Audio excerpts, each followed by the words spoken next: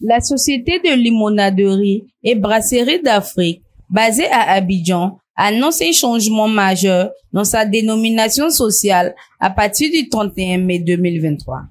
Dans un communiqué publié ce jour, l'entreprise informe qu'elle sera connue sous le nom de Société de Limonaderies et de Boissons Rafraîchissantes d'Afrique, SOLIBRA SA, tout en conservant l'abréviation SOLIBRA SA. Cette décision vise à renforcer l'indépendance de l'entreprise vis-à-vis des emballages plastiques et des productions en verre, en se concentrant davantage sur les bières et les boissons gazeuses. Il est à noter que SOLIBRA SA a perdu l'année dernière le marché de l'embouteillage des produits de la célèbre marque américaine Coca-Cola.